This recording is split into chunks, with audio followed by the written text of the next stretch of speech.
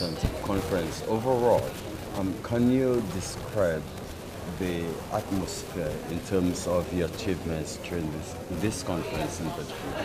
Well, first of all, I'm very thankful for being in St. Martin after a long time, and especially my gratitude to the St. Martin community for the inspiration after more or less a year after the hurricane struck.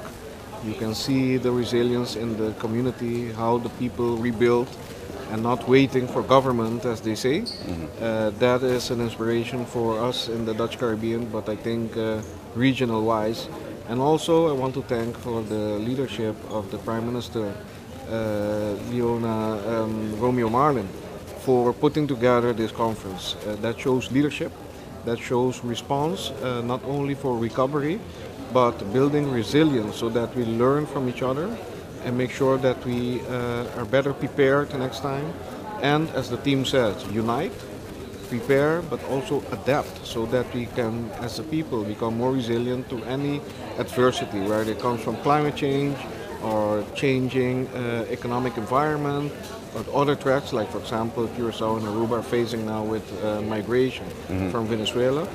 So it was very educational, but you see the power of uniting, because different islands doing different things, St. Martin, others like BVI, we can learn from each other. I think we have to continue this process.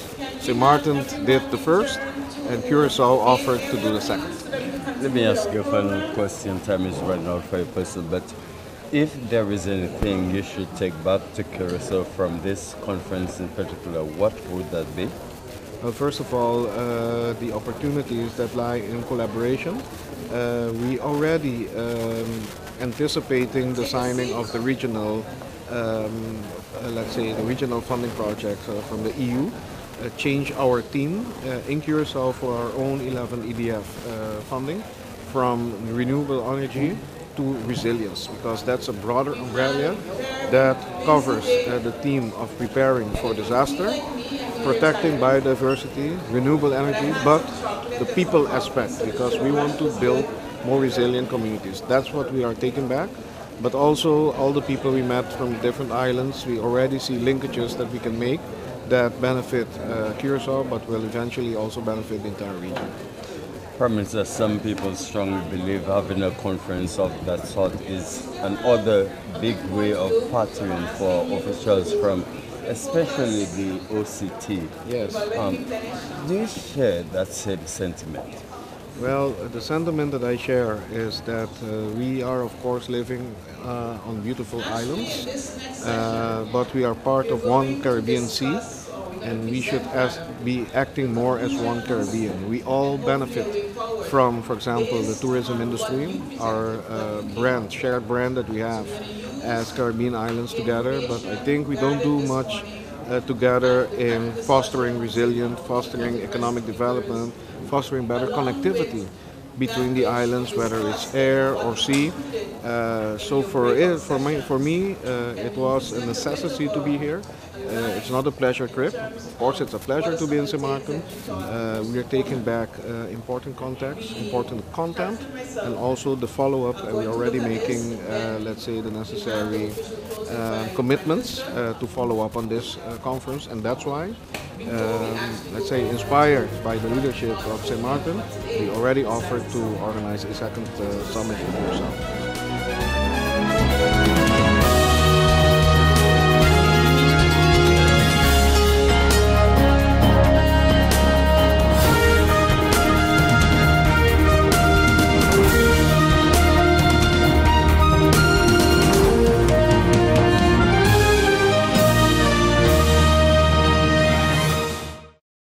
You can win with the Caribbean lottery. You can win, making a difference, changing lives. Take a chance, take a chance, and you can win with the Caribbean lottery. You can win, you can win. The Phillipsburg Methodist Church proudly presents the Harmonics in Concert under the theme Praising in Harmony.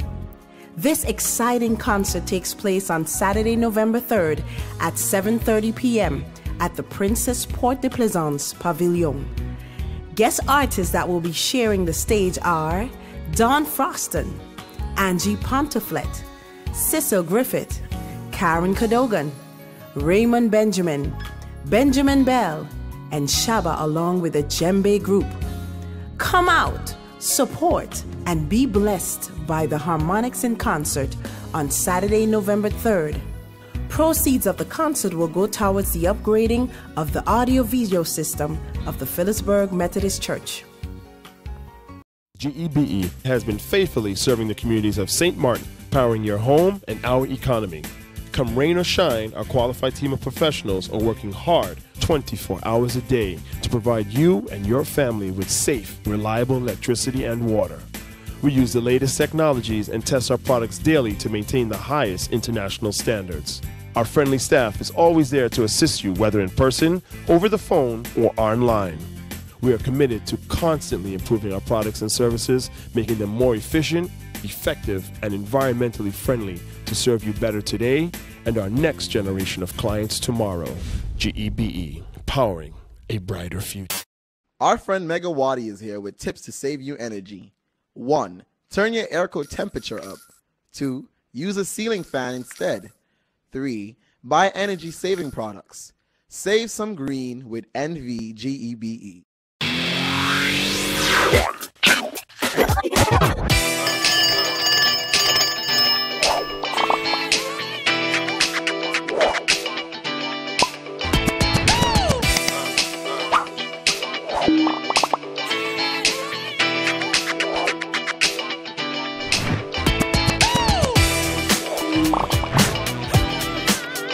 Tell them, connecting you.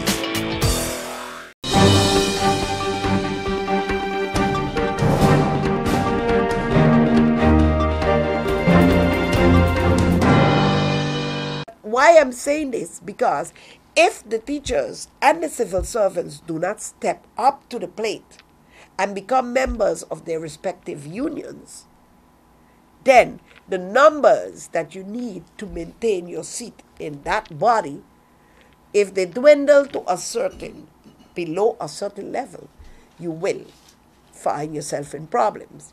And that's why the coming week, the Windward Islands Teachers Union will embark on some information sessions and what we call a membership drive at a number of schools. We just have to finalize with the SOBA so that we can go to the St. Martin, the Sundial and the Milton Peters College, and we have to finalize a date with the Protestant Christians so that we can go to the Helmick Snyders and the Asher Stevens, because generally I already touched that request already, but we need to now put dates in perspective. And after that, we are going to continue with the other school boards because we have 7 school boards on St. Martin. So this is only 2 school boards for us to, in our campaign, to show the teachers that as an anti-poverty platform member, coordinator on one side, we are talking about the eradication of poverty. But if they don't step up to be the backing of their union, poverty is also going to penetrate into their profession, because with the lack of not having for 7 years already, you didn't have that cost of living adjustment structurally applied to your salary.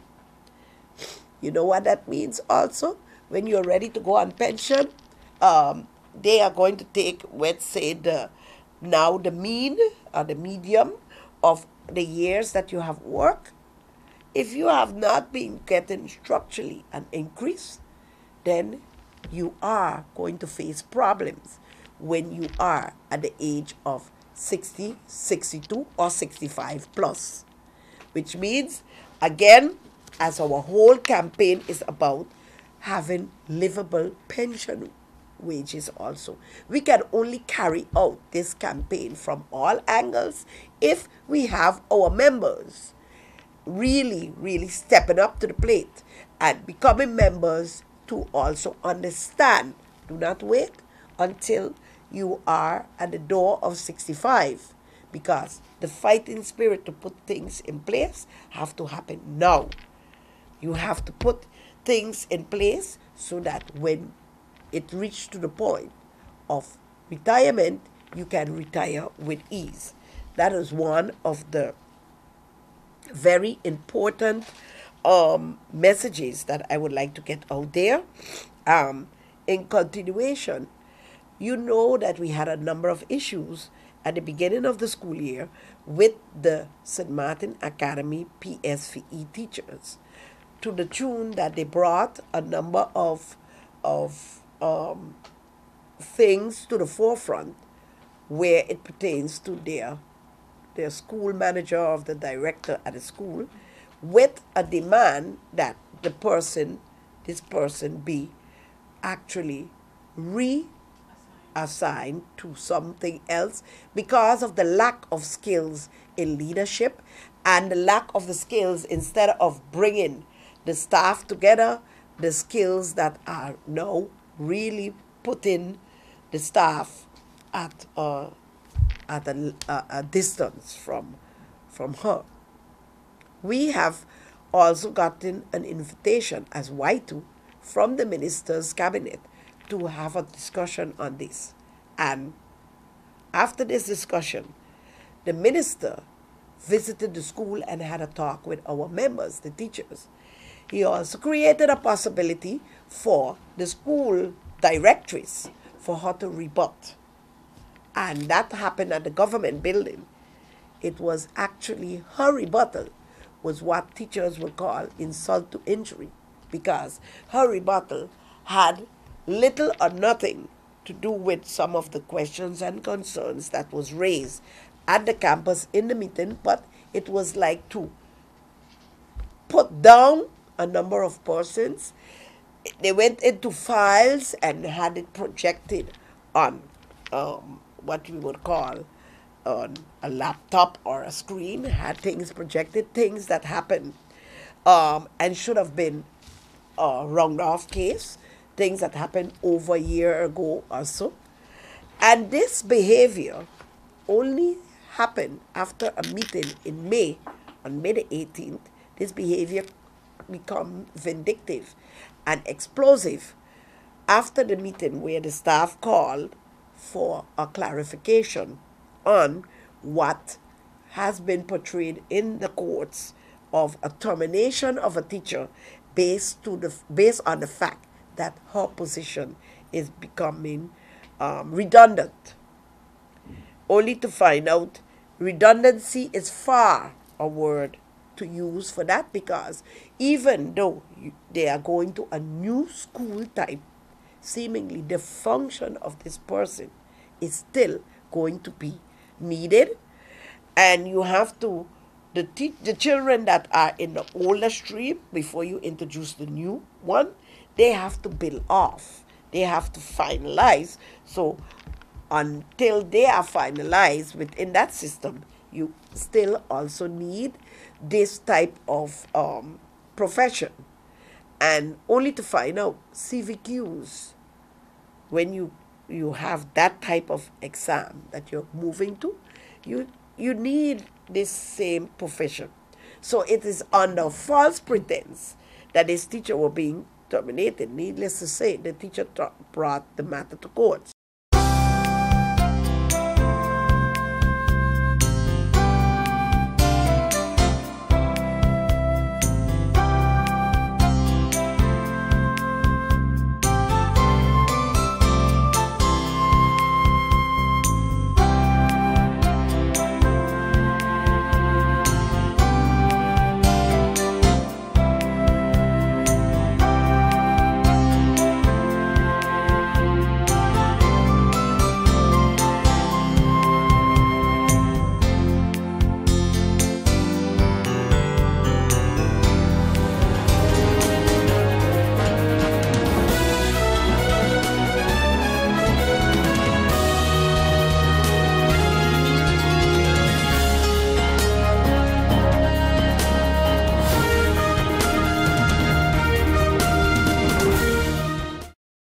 You can win with the Caribbean Lottery.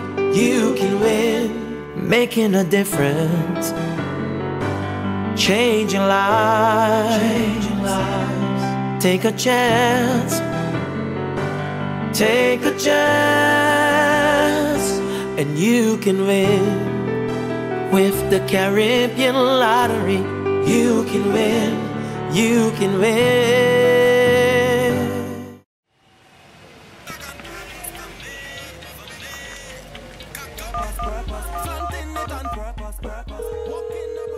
Hey ma, how you doing? You busy? I hear, just paying some bills, taking care of business, you know what it is? I know, you're doing your online banking. I don't have to stand in those long lines to pay bills.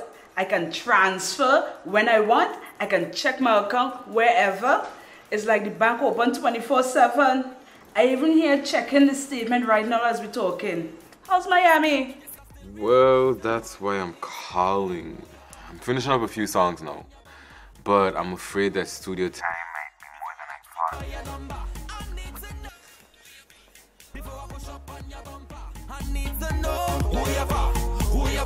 thought. And I was wondering if I could get some help with some funds, and I could pay you back as soon as I get back to St. Martin.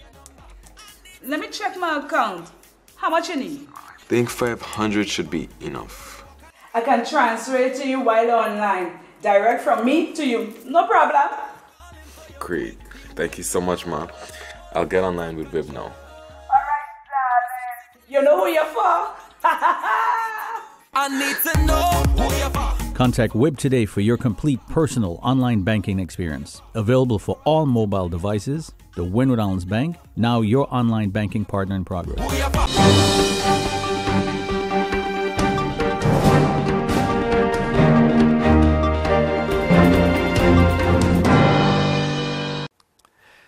From the Department of Youth, donations to afternoon school programs.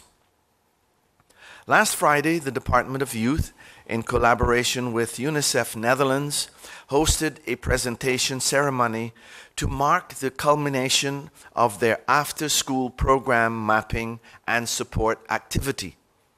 Afternoon school programs are instrumental to bridging the gap between teacher and parental supervision by facilitating the development of sporting activities, allowing more time for the expression of the creative arts, coordinating field trips, and building character and self-esteem in our youth. In the governing program 2018-2022, it is outlined that the eradication of poverty and inequality requires us to improve the financial welfare of the community by expanding the afternoon school programs. At this time, our partnership with UNICEF Netherlands has made this donation possible. The ceremony also served as a symbolic presentation to 14 deserving after-school programs. The items presented will replenish the inventory of arts and crafts materials, books, sports equipment, games, toys, and musical equipment which these organizations lost during the passage of Hurricane Irma in September 2017. Hurricane Irma brought much distress, but in its wake, we as Sualigans have found that we are overcoming together. In closing, a few congratulatory remarks. Allow me to extend my congratulations to two young St. Martiners, Makeda Schillingford and Anderson Flanders. Makeda, a past member of the St. Martin Youth Parliament, is now studying in Texas, where she has been elected as the parliamentarian for Region 2 of the Texas Junior College Student Government Association. Anderson Flanders is studying in Connecticut, and his artwork has been selected to be part of the American Arts Professional League 90th Grand National Juried Exhibition in New York City in November. We are proud of these young people who are carrying the St. Martin brand far and wide. Congratulations to both of you, Makeda and Anderson, and also to your families.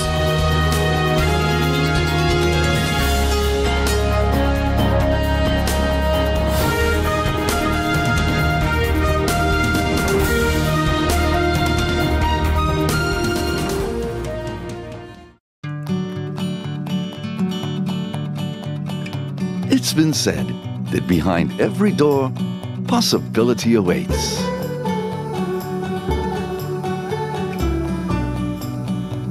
How much possibility depends on which door you open first.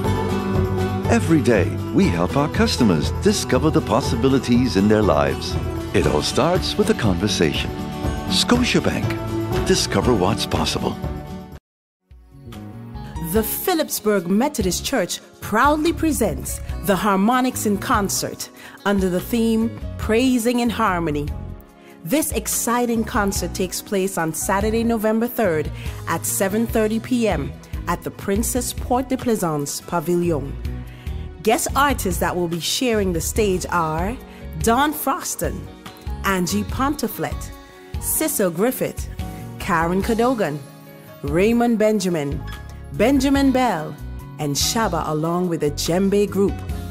Come out, support, and be blessed by the Harmonics in Concert on Saturday, November 3rd. Proceeds of the concert will go towards the upgrading of the audio-video system of the Phillipsburg Methodist Church.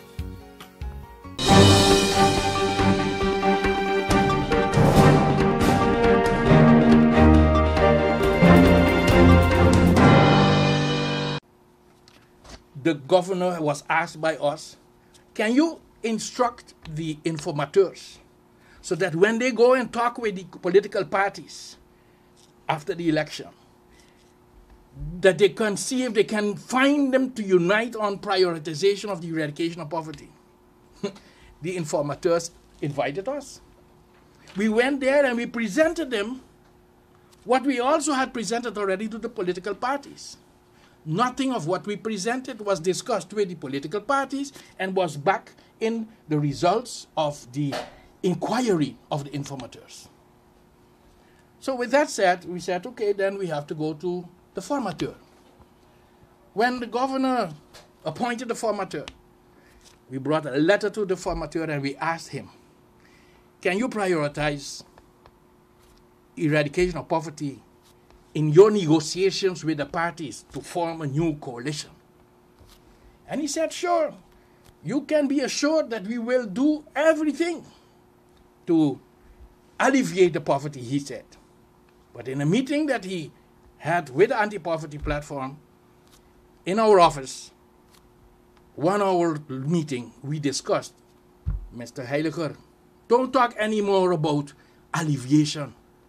We want eradication, and we explained him the difference, just as Claire did just now. What was the result? They were discussing 3 months to form a new government. And after 3 months, there came this governing program. And what was in the governing program for the poor and the needy?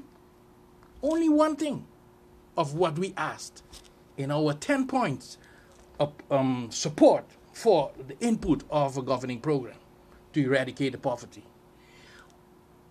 They said they are going to study what is the poverty line in St. Martin, where everybody knows already what is not enough, where everybody knows that $10,000 surely is enough. Now we're going to study. Meanwhile, the people can keep hungry. And that is what we say, a lack of respect for the people of St. Martin. And the dialogue that was requested has not been provided. So with the end result, that 15 parliamentarians, they have approved the governing program.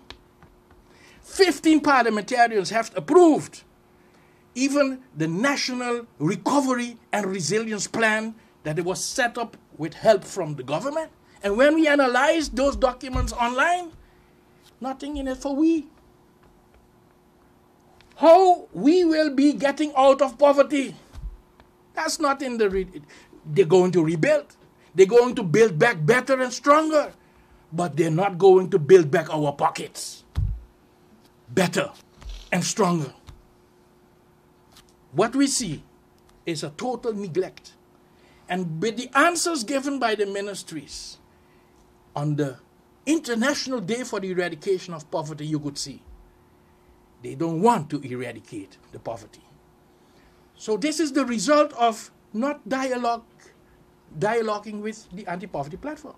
Because we could have sit at the table, we could have been discussing all of these wrong thinkings, and we could have been improving their thinking and policies for us to get out of poverty.